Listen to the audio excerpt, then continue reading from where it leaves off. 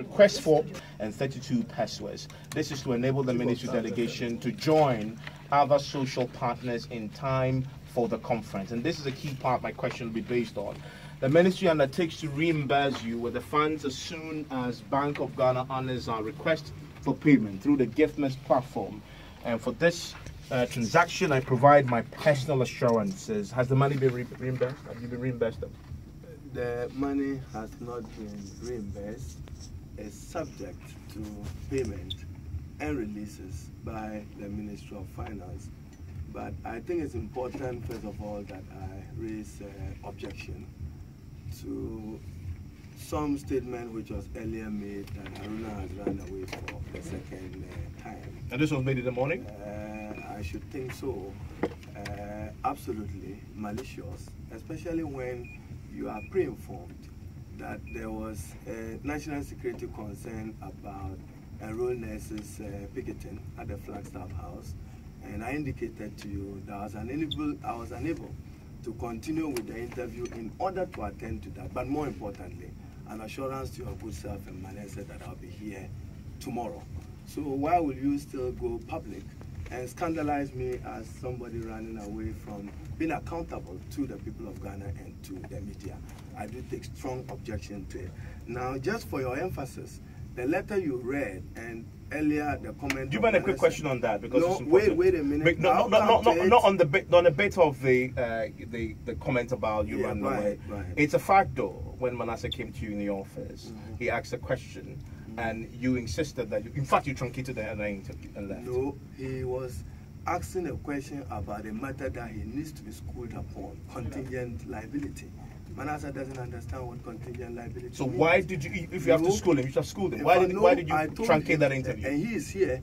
He was there when I asked my assistant to give me a document from the YEA which explains and gives out the detail of the contingent liability. He's here.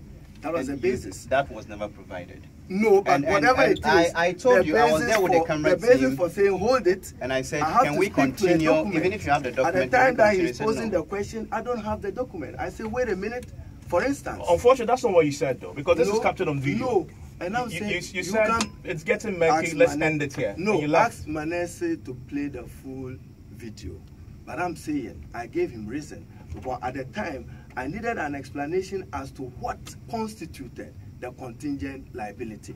But if you note, even in the video, I indicated to him that there is a reconciliation committee to which the Attorney General Office participates in it. Therefore, I'm unable to anticipate what the liabilities will be. And I also indicated to him in the video, he should make it available to you, that this was the first time ever that the Youth Employment Agency budget was being subjected to parliamentary scrutiny. And my duty and responsibility as minister was to forward the budget to the Ministry of Finance and to Parliament for a decision. However, there's been no commitment of payment of any liability. But the Reconciliation Committee have to satisfy, refer it to me, we refer it back to the Youth Employment Agency, then they will respond appropriately. So that's the issue about that. Manassel, quickly, because we move on to the substantive issues very briefly. The question about the contingent liability was even who conveyed it to you. And so if he's talking about a committee, can the Honorable Minister tell me members of this committee that he's talking about? A committee? That is doing the reconciliation. Who are members of the committee? The Youth Employment Agency, the Attorney General Office, and just the talking about the Ministry members of Employment and Labour. I'm telling you, I won't have the details here of their names, but there's a committee. And don't forget, I was not the minister responsible at the time when the committee was composed. Subsequent to the Review and Assessment Committee report, then minister, working with the Attorney General, especially when the President said that you should direct that no more further payment, get the Attorney General Office to recover monies that were owed to the government by those of them who did not perform per the investigative committee. So there's an assessment committee. It was not constituted by me. I inherited it, but I'll follow through their process. Okay. But we are still subjecting their findings to a diligent scrutiny.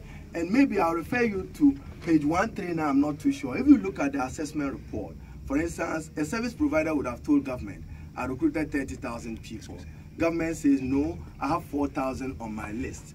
the investigative assessment committee will say, okay, do a reconciliation of it. So that if it is 4,000, you multiply it times the amount of money that you owe. This was also disclosed to my good friend. Manasseh, you know what we'll do? We'll return to that issue about the contingent liability. Manasseh has document Youth Employment Agency budget. He's holding copies. Yeah. Show me that this is forwarded by Haruna Iddrisu. Okay, well, allow Manasseh to deal with those issues. Manasseh, please it is not make my notes document. of that. I am not the board, let's and I'm with... not the management of Youth Employment Agency. The agency forwarded this budget to me as minister for onward submission to the Ministry of Finance and to Parliament, which I did. Okay. So if Manasseh says this document is from Haruna, let him disclose. Let me just say that briefly, that as far as I'm aware, there is no such committee. And that is why which committee? There's no reconciliation. You've asked him, you've put what I know is that the ministry, what's the name? The work was done by the committee, that's the JIDA committee, and the report was published. And as we speak, the AG's department actually met, and the money they are only retrieving, the only money they are retrieving is the 55 million Ghana cedis. And if the Honorable Minister goes through that JIDA committee report, which is on his table, I saw it when I got to his office, we are to take not less than 200 million Ghana cedis.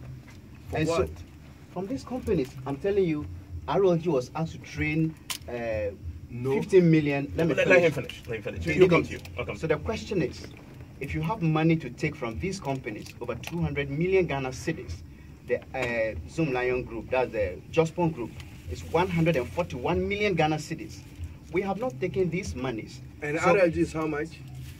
RLG, they are different no, but components. Let me know the amount, please. We will come to that. But what I'm trying to say is that if you have monies to retrieve, and that's the question I posed. The contingent liability question. That you have not been able to let them finish the reconciliation.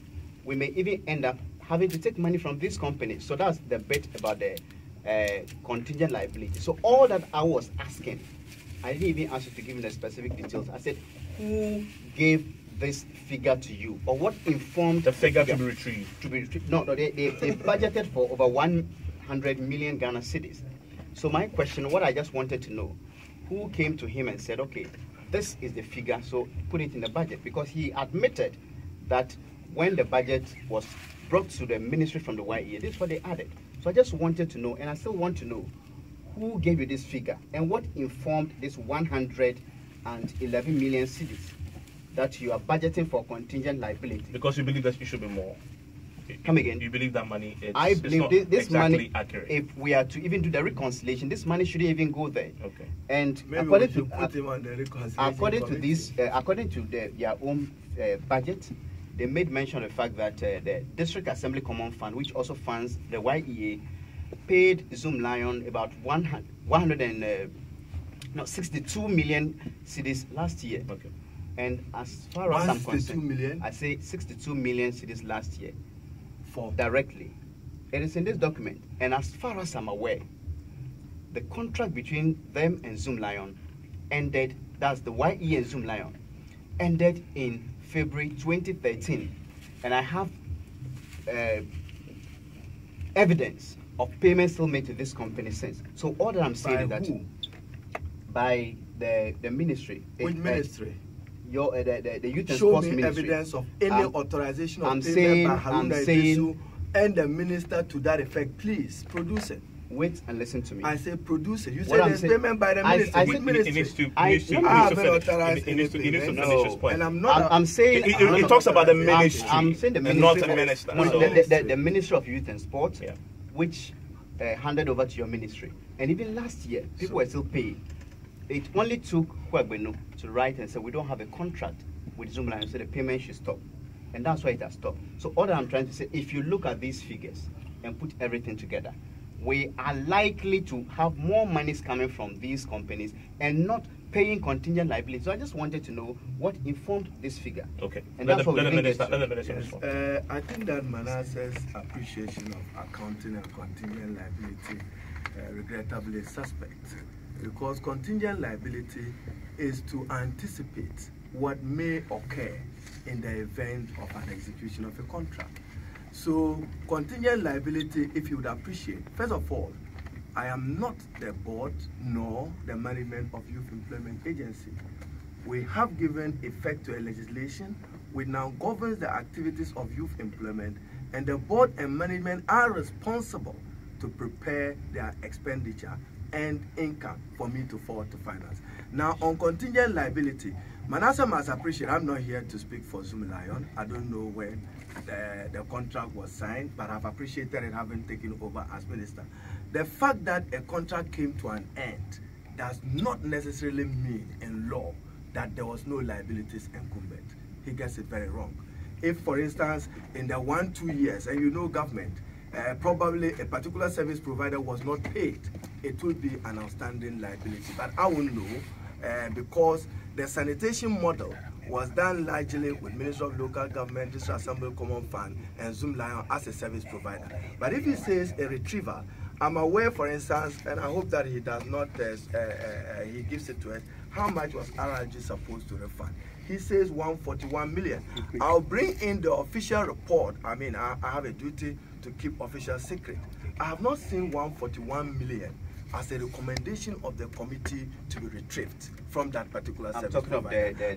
No, I say, you say the report. Limited, yes, but Better Ghana Management Limited. Zoom Lion and Better Ghana are not the same, particularly when we leave the field. So I think Manasseh needs to have an understanding of the Youth Employment Act, the Procurement Act, the Financial Administration Act, and many other issues. But Evans, you started very well. I think it's important. I want to see exactly. No. There's something I want to take you please. please. I've been scandalized publicly. Minister spends 1 million on one foreign trip. In your intro, you said 900,000. Even that, if you say 1 million, I have official documents here that just to clarify, nobody has said you spend 1 million. No, that's go to my Joy Online and retract that, please. Nobody has go said to you spend Ghana 1 million. No, you have. See, this is you what have. This is a story. I have read Ghana No. This is the evidence. Haruna Iddrisu spends 900,000 on. I'll also give you something which is on the on my phone. Don't worry, which will come. But that's not important. What I want you to appreciate, Evans, is that it was not a Haruna Iddrisu trip. I mean, 1 million to charter a plane, could have chartered, that would have had him even accompany me. 1 million was for 16-member delegation. And I just want to read it to you for purposes. Please do. The delegation included 16 officials, and it was approved by the Office of the Chief of Staff of the Office of the President. So you have here, for instance, participation in the 104 session of the International Labour Conference, 18th May 2015, signed Chief of Staff is here. It's official document. I'm not as reckless to be sharing public document with you. But for your eyes, I'll share this with you. So this was officially sanctioned and approved. And it included, I don't want to embarrass other public office people from Public Services Commission, National Labour Commission, Youth Employment Agency, Fair Wages and Salaries, MPRA, Fair Wages.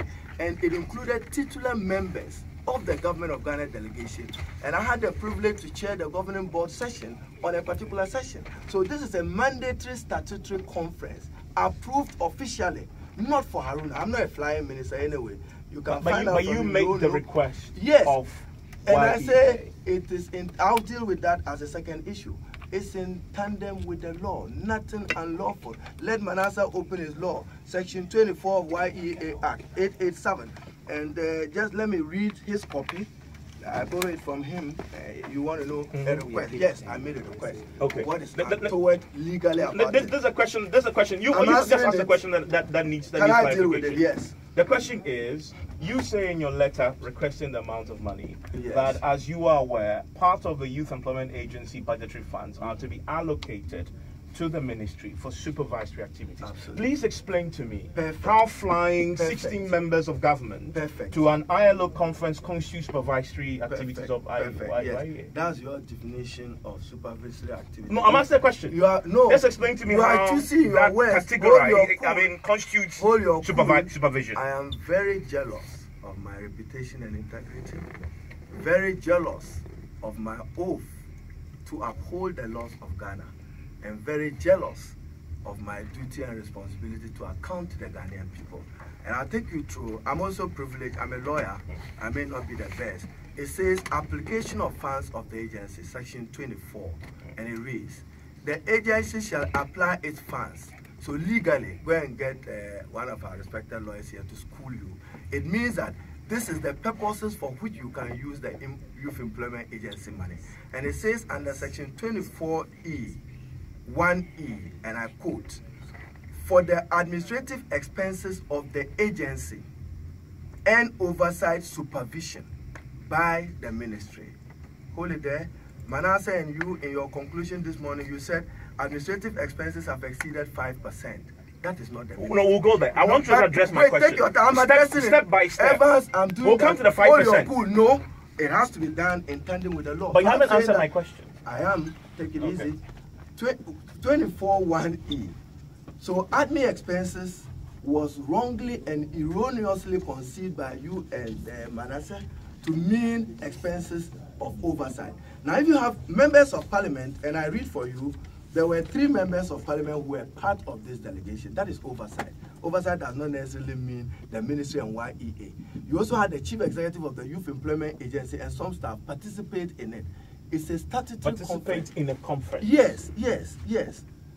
For purposes of appreciating and knowing best practice, how to deal with employment matters, decent work, contract employment. For instance, how to treat youth employment employees. I'll tell you one lesson we learned, and I hope you have the patience to listen.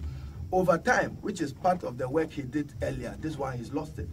You would have an instance where a service provider took from government 400 Ghana cedis or 500 Ghana. He ended up paying the woman or our sister or mother working only 100 Ghana and keeping 400. I've been guided by ILO practice, best practice. 1, the beneficiary must be at the end, not at the top. So rather, in the new models we'll roll out, beneficiaries will earn better and higher than they used to because of what we've learned. And for instance, if you were paying them 250 Ghana cedis, best practice again we learned from ILO is that pay them 250, but keep a certain 500 Ghana or 50 Ghana for purposes that when they are transiting at the end of the 2 years, you will give it to them as part of their exit strategy. I learned participating in the conference. I engaged the guy rather who is the Secretary General, even on giving me experts on persons with disability to appreciate it. But I'm back to section 24 of the law again. I beg you, just to end. Manasseh, 5% of what? How would you be able to determine 5%? Because you don't even know the budget of Youth Employment Agency. So any computation you do will be based on a fundamentally wrong and misleading assumption. 5% of what? And I pose that to you, Evans. 5% of what? Okay. Do you know their budget? But to let him appreciate, in the 5%, you must make room for the agency and make room for oversight of the ministry. And then he goes to procurement of vehicles. Let me share. But let's stay on the 5%. On the 5%. Let's finish with this. On the 5%, I just want to make a point. On the 5%, though, it's not Manasseh who made the point.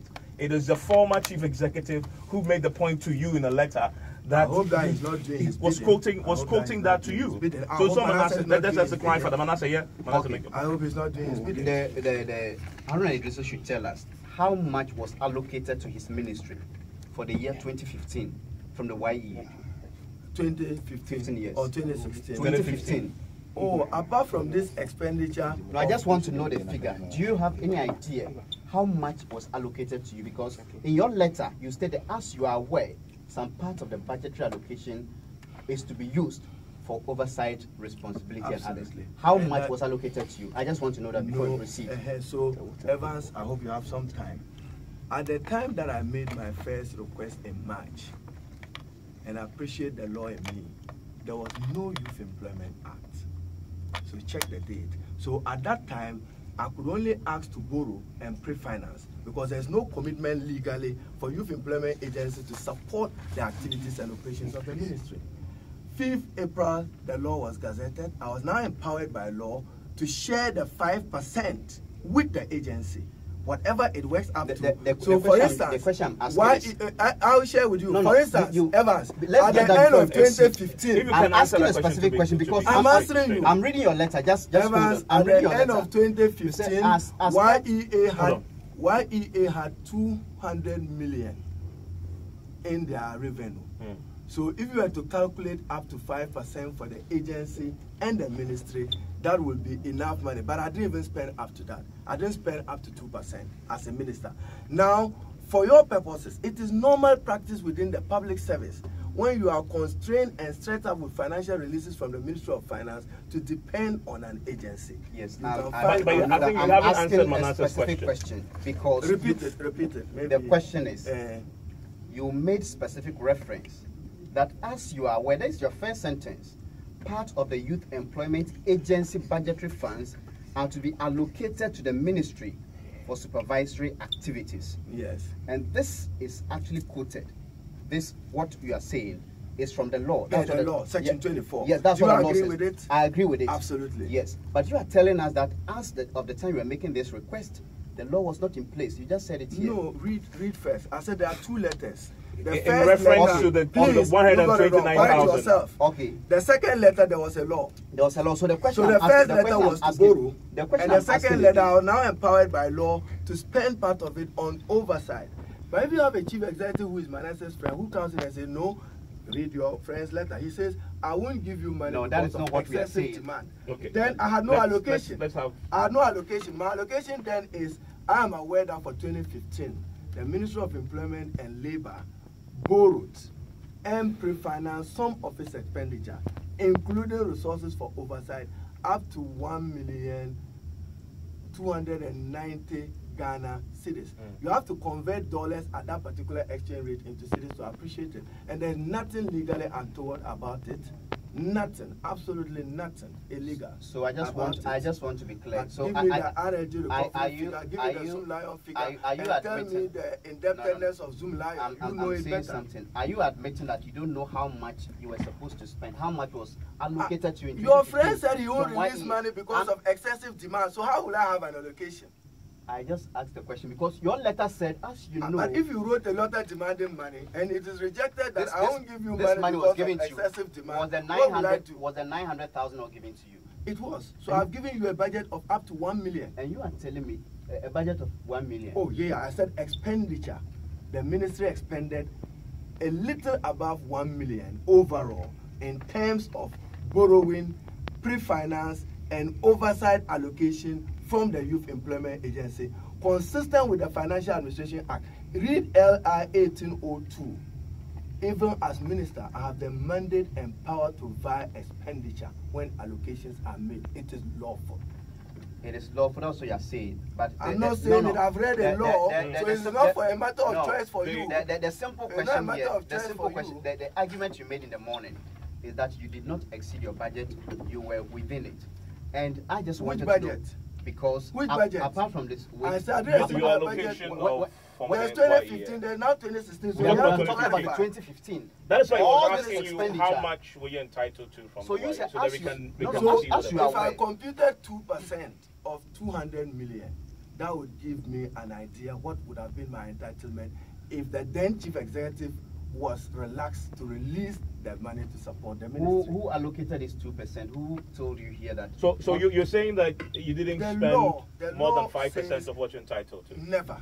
The minister has never spent. But to verify that, you need to answer Manasseh's question. Give us what you were entitled the ministry have not spent even up to 3%. We need to wrap up. We have to share the 5% with the Youth Employment Agency, which was his conclusion. I mean, the ministry is not an agency. That's a brief question, though. Brief question. So as we wrap up, though. The key question of the spending the 900,000, there was purchase of vehicles. I think you were going to address. Yeah, also, I want to address vehicles. Yes, I want to. So can you leave Manasseh to leave his question on the key question? Don't just hold the Manasseh. The key questions about the spending of the money for the travel. The question that people will ask is, and this is a purely layman's question. Was it a prudent use of state resources? First trip in March, 129,000. Second trip, almost 1 million cedis to travel to Geneva. I think both trips were to Geneva ILO conferences. At the time when we're all talking about shortfalls in state resources, etc., was it a prudent use of the taxpayers' money to expend that amount of money just to take people to a conference? It is a statutory and mandatory requirement that government, together with its social partners engages at the ILO, it's not just government of Ghana. Every other country went with a sizable number of the delegation. And it's important for you to appreciate that this particular session, President John Dramani Mahama was a special guest of honor of the ILO following Guy Ryder's visit to Ghana. So the president that doesn't mean anything, does it? The president only cut short his decision to participate, arising out of the June 3rd disaster, that he felt a certain obligation and responsibility. But why is that a justification for 900,000? No, whatever. You are quoting 900. You buy air tickets in dollars anyway.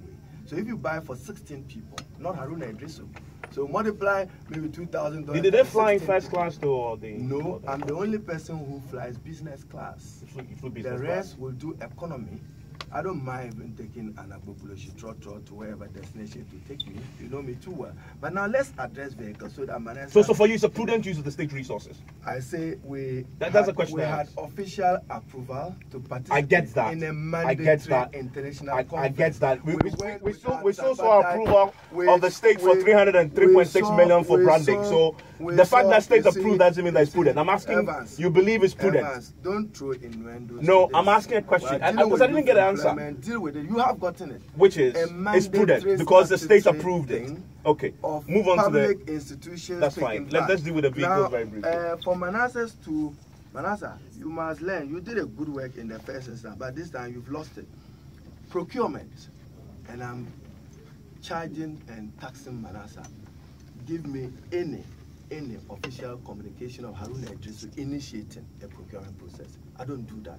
As minister, mine is policy. And even that he didn't appreciate it. When you are concluding this morning, you say Haruna issued policy directive. I hope you appreciate policy directive.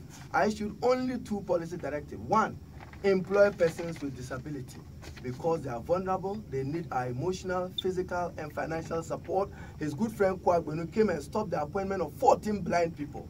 You can't be so inhumane that 14 people looking for youth employment. The vehicle. No, because you wrote, I'm coming to the agency asking the agency on vehicle, yes, to amend its procurement plan. Absolutely. To include a purchase of vehicles. So let Manasseh, ask it yourself, Manasseh. Okay, quickly. No, hold on. No, we need to wrap up. I need to address that quickly. Good. So Manasseh, when you go out, ask your friend if they still want to leak official documents to you. Read my letter, 2nd June 2015, Procurement Plan 2015, signed Haruna Iddrisu.